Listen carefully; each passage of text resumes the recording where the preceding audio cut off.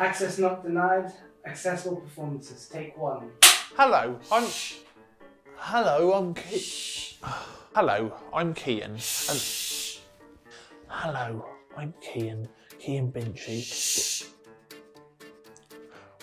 We are accessible areas, and this is access not denied. Today, we are going to be discussing how theatres can be made more accessible during a performance for neurodivergent people like myself.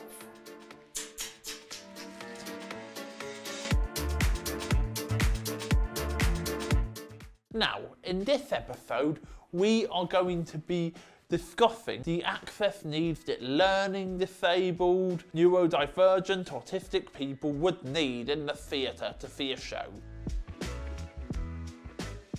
The whole purpose of an accessible performance is so that us learning disabled, neurodivergent people can feel welcomed, we can feel tolerated and accepted, and we don't have to walk on eggshells and we don't have to mask our disability. We can be ourselves in a less ableist and more friendly environment. This is highly important to me as a performer and also an audience member, because I have been to see shows in the past where people have said to me, "Can you shut the f*** up, and you're hurting my ears," when I've reacted vocally to things.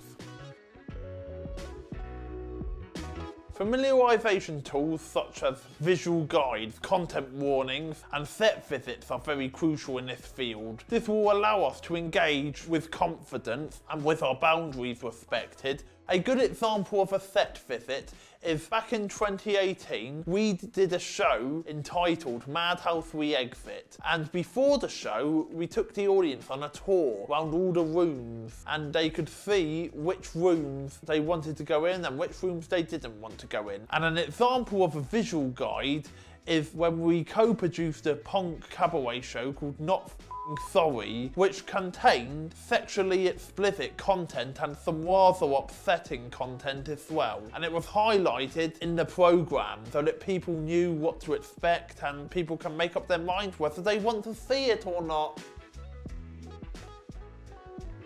These accessible performances are often advertised as relaxed performances, and often you would get at least one or two of them in the show's run.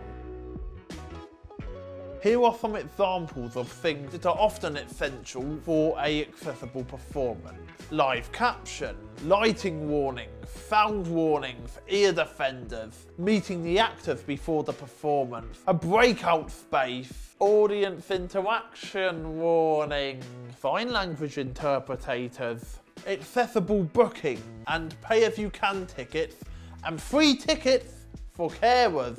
Now, I may have mentioned loads of things that we need for an accessible performance, but if there are any that I've left out, if there are any that's really on your mind that you think is crucial, let me know in the comments down below. Please do.